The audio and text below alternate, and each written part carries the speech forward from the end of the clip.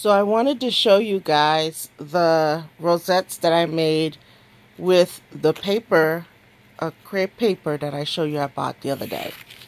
So these are some of the rosettes that I made. And I also included little stacked embellishments that I got in a D-stash. So they came out really nice. There's some yellow ones.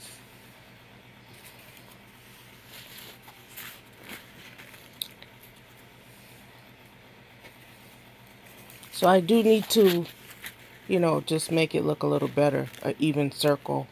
But these were really quick and really cute.